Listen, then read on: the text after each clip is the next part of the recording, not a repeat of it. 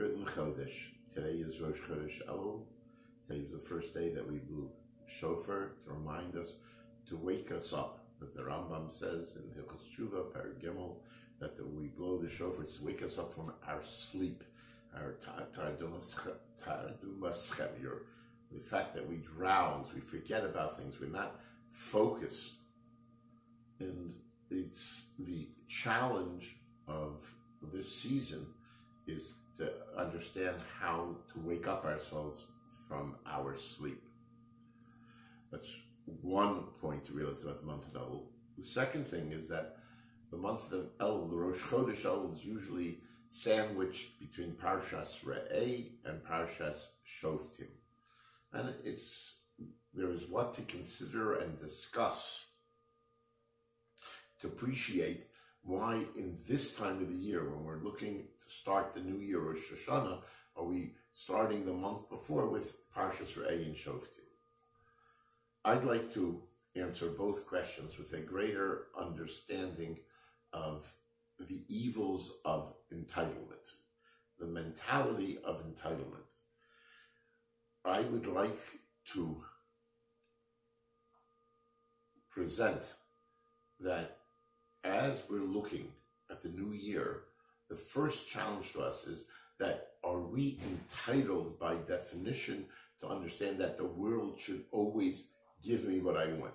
Do I deserve, because I'm a Jew, because I'm an American, am I promised by anybody, be it God, be it the President of the United States, no matter what, I deserve the right to have a good quality life because of the fact I breathe?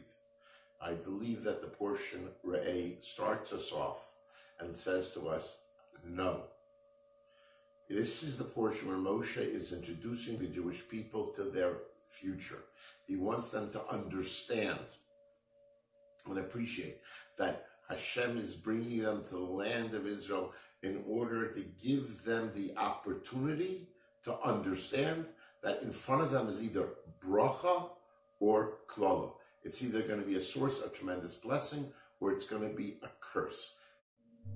We're trying to speak out.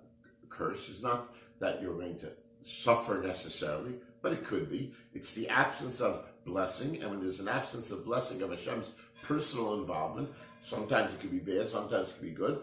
Hurricanes happen, tsunamis happen, things can go wrong.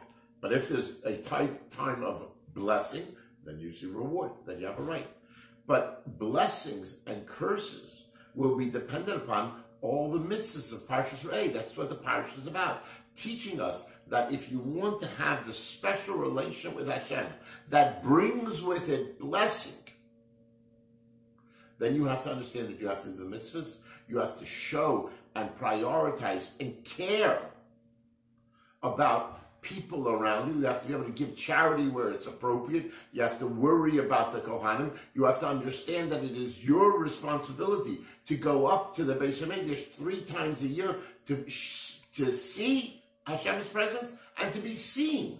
And it's your responsibility to go up to Yerushalayim and spend 1/10 of your resources with Ma'aser Sheni to be able to take advantage of the holiness that happens there. It's not that you have a right to stay in your house and be able to ignore the rest of the world. No, a Jew has to understand that in order that he shall be blessed by the Creator, that he shall earn the blessing, that he should have that style of a life, he has to make the commitment to that style of life, which is reflected by all the mitzvahs. We have to wake up and be woken up to understand that we're not entitled to the great quality of life that we have.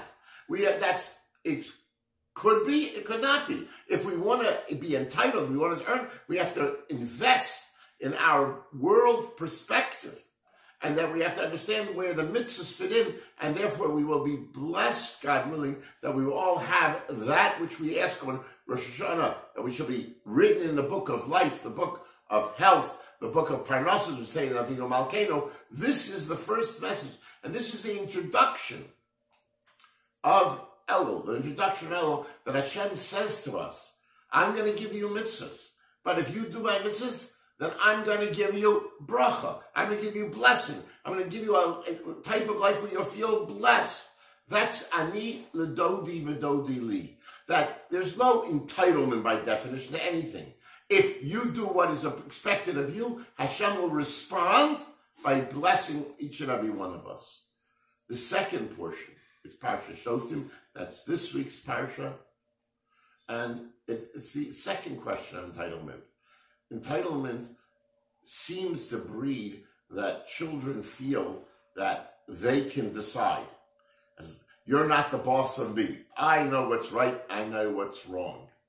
Shoftim v'shotim is that every Jew, every Jewish community has to be built on the idea, on the appreciation that there is a right and wrong. And if you do what's wrong, there is going to be a police force that's involved and corrects it. You cannot have a commitment to a Jewish way of life without having both judges and police that are going to ensure that the rules, the laws, the mitzvahs are being followed and being followed through in an appropriate way. So these are the two messages which we have to start off this year, to wake up and stop feeling entitled. Stop feeling that we don't have to think about whether we're doing the mitzvahs correctly. Stop feeling that because, thank God, we've had so many years of tremendous bliss, we'll get bliss again. We have to understand that it's really dependent upon us, and we have to make that commitment to wake up and to think and to feel and hear the shofar, that wake up and be sure that we're doing that which gives us the proper earning. Thank you very much. Great Shabbos. We'll see you next week, hopefully again.